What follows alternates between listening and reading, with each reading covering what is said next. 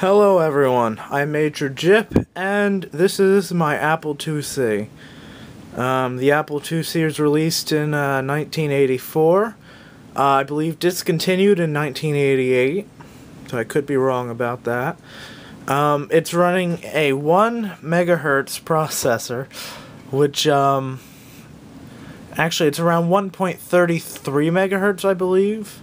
I know it was slower than the NES's processor, because the NES had like a 1.66 megahertz processor. So, yeah, less powerful than an NES. Its top competitor was the Commodore 64, and this was much more expensive than the Commodore 64 was. And it relies solely on floppies for a floppy drive. It has Apple Basic built in, I believe, or Pro DOS or something. But really, you need to have a floppy in order to boot it at all. So as you can see, it's in pretty decent condition for being as old as it is.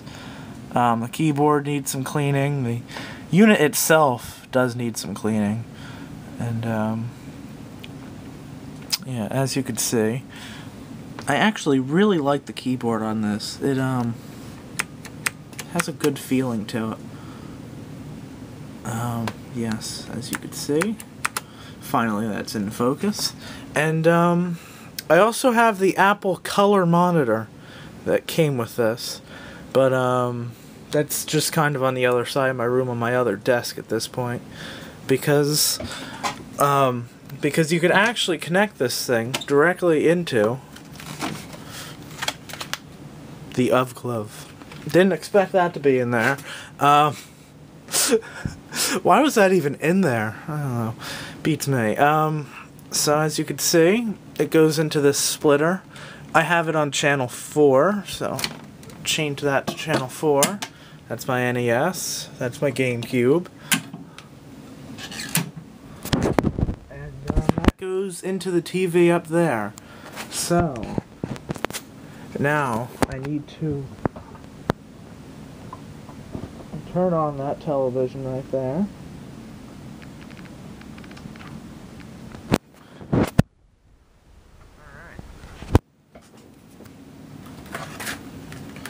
And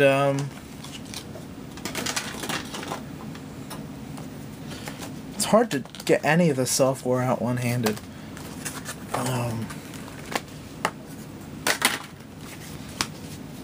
So I do have all of the original system discs for this.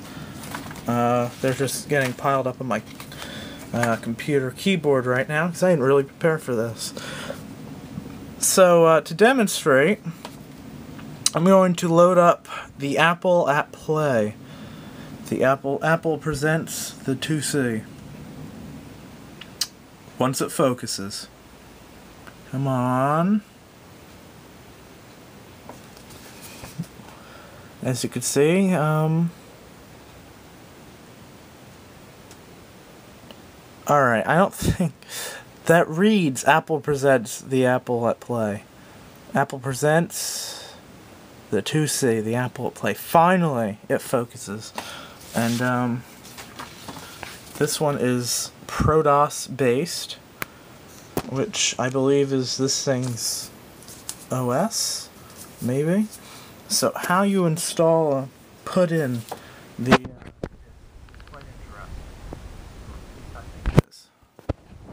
alright, so you have to unlatch this, push it in, that unlatches, you put the thing in, the floppy in, and you latch it down. First time I pressed it in, which releases it. So then there's a power switch back here. So I'm going to point this at the television, and I'm going to turn the switch.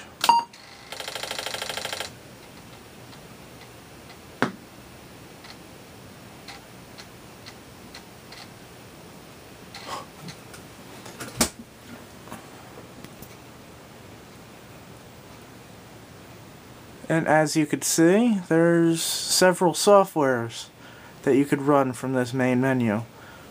I don't actually think that's come into focus, but oh well. So, by the way, this does put out, or at least this one, the American release, does put out NTSC composite video, which means you can connect it into any television. I believe even the HD TVs that are being released today have a standard composite video input. So let's load up Music Recital so we can listen to some of the audio that comes out of this.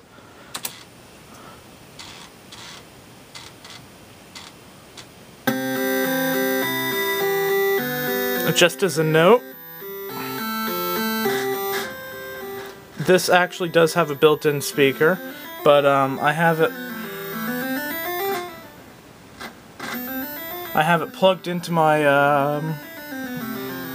television. That goes right down there. I don't think you could see it. And if you unplug this, it starts coming out of the speaker under there.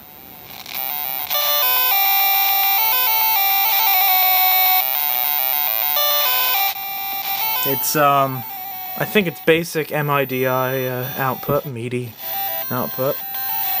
And I guess that about wraps it up for now. I also have a printer.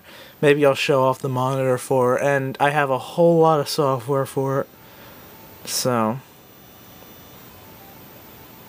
I guess I'll upload that when the time comes, or when I feel like recording something about the software. So this is Majorjip signing out.